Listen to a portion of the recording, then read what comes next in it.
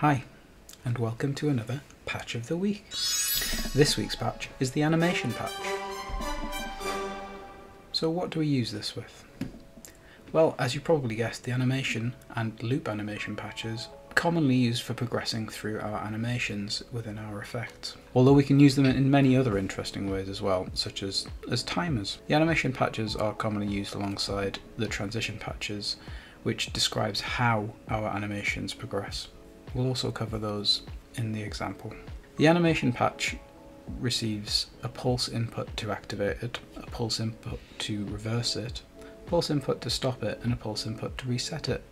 You can also add a value into the time slot as well, and that describes how long our animation patch should take to progress from 0 to 1. The loop animation patch has a Boolean signal which enables it and disables it at the top. So this allows you to send a signal to your loop animation patch to start it whenever you want.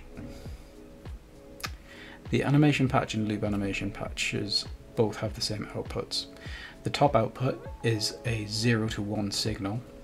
Animations progress from 0 to 1 no matter how many frames they have. So our animation patches output a 0 to 1 signal from the top output, and the bottom output emits a pulse when our animation completes.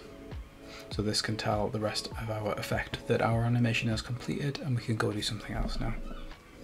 Because we can output an animation complete signal, we can also use these patches as a timer. So say if I wanted to have a 2-second timer, I would have a number 2 in the duration box, then I would send a signal to start my timer, and then once it was completed, the complete output would fire, and that would allow me to have timed 2 seconds within my filter. Welcome to our animation example.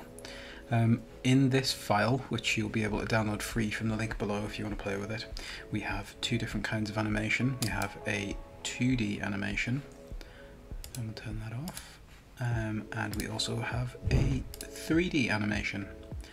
And these animations are controlled by our animation patches, which are right here. So let's start with a 3D animation example, which is this one here, this 3D cube. Let's make this a little bigger. Right, as you can see, the cube is doing some funky little dance in there. If we come down to our patch editor, this is the logic that controls the rotation of the cube, and we are controlling it using two different animation patches here. So the first animation patch here, this is the loop animation patch. This has got a duration of 2.5 seconds, and if you see, I will hit this and that will stop there. And what this is doing, I'm using this one as a timer, so this isn't actually directly controlling the animation. That's what this patch here is doing. So every 2.5 seconds this timer completes and it fires a pulse from this bit here, as you can see, and what that does, that's flipping the switch, and this switch is going all the way through to our pulse patch. So when it's turned on, it plays forwards, and when the switch is turned off, it plays backwards. This patch here is what's controlling the animation. We have a duration here of 2 seconds, because if it was any longer it wouldn't complete before it had to go back. So let's try that. So we turn it to 4. It should only get part of the way through before it has to bounce back the other way. There, we can see that happening there. So you can do lots of fun little things with those. So every 2 seconds this is completing. It comes through to our transition patch. So in each animation, this is going from 0 to 1 here. In this case, the start point is 0 and the end point is 1. And so when it plays from 0 to 1, it transitions from this rotation position to this rotation position here. And this here is called the curve. So we have all these options here for different kinds of things. If you want just a straightforward linear transition between those two positions, we can have that. Or if we want something a bit crazy like an elastic in out, we can have that as well. So have a play with those, go through all the different ones, and you can try them and see what they all do. They're all very useful for different things in making effects, but realistically they're just animating the transition between these two rotation values. So let's move on to our 2D animation example. This is a 2D animation of a cube, not a 3D. So if we turn it to the side, you can see that it's just playing on a flat plane. So if I go down here to materials and remove our animation texture, you can see it's just a flat plane. And we'll add our animation sequence back in. And as you can see, that's playing through there. So this is a 2D animation I've created in Blender. So I've made a 3D animation in Blender and exported it as a set of 2D images. And that's what we're looking at here. So this is a really common way of doing animation, and we can also use our animation patches to cycle through these as well.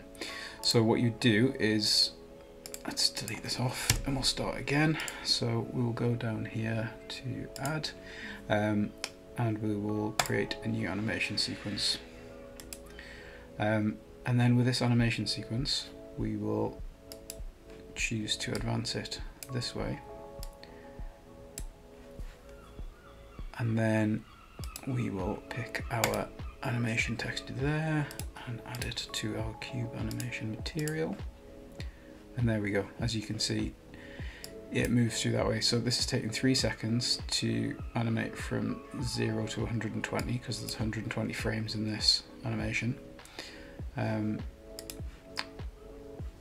So as you can see, this animation patch is transitioning the frame transition here. We could probably actually do the same thing with a regular transition patch. So if we take this transition patch and we go to number, and then we'll go to 120 frames because there are 120 frames in our animation, and join this up here, and you see it's still working as before. You can have a play around with these and see what works best for you, but I'll leave it like this, and you can download this file in the link below. Let me know what you think. Thanks a lot for watching. If you're enjoying these, do let me know in the comments. If you have any questions about how to use these patches, also ask me down there as well. I'll be happy to answer them. If you have another patch that you really want covered, let me know and I'll try and get one of these videos together for that as well. But thanks again for watching, and I'll catch you again in the next one. Bye.